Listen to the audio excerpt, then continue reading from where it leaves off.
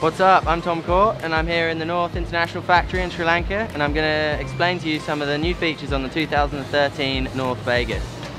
This year the kite has been completely redeveloped.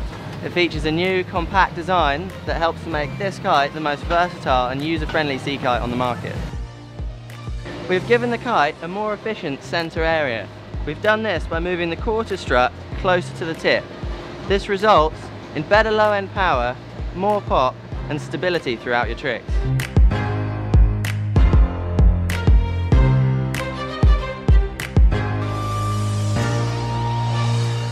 Also, a new shorter and squarer tip creates a more rigid steering area.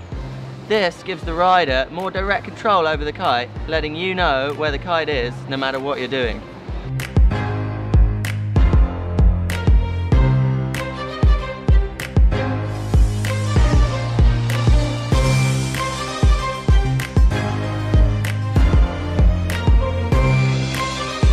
The Vegas can be set up and adjusted in a number of different ways according to the rider's preference.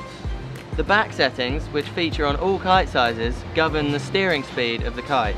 You can have slow steering, intermediate steering or fast steering on the settings. When your kite comes new out of the bag, it will come on the intermediate steering setting.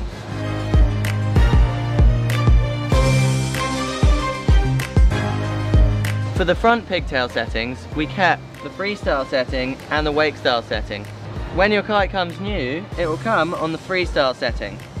This setting delivers a lot of D-power and a wide range of use, ideal for almost every rider.